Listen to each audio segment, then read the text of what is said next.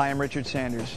You're about to witness an illusion with a borrowed finger ring. This is anybody's finger ring. Watch. You take the ring, put it in your hand, get a magic marker. All you do is that.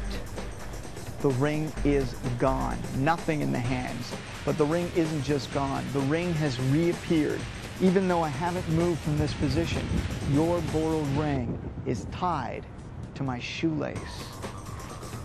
That is your borrowed ring. This is not a duplicate. That is the spectator's ring. You come over, you very fairly untie the ring from the shoelace, pull it off, give it to the spectator, and you have a miracle on your hands. The anytime, anywhere borrowed ring on shoelace.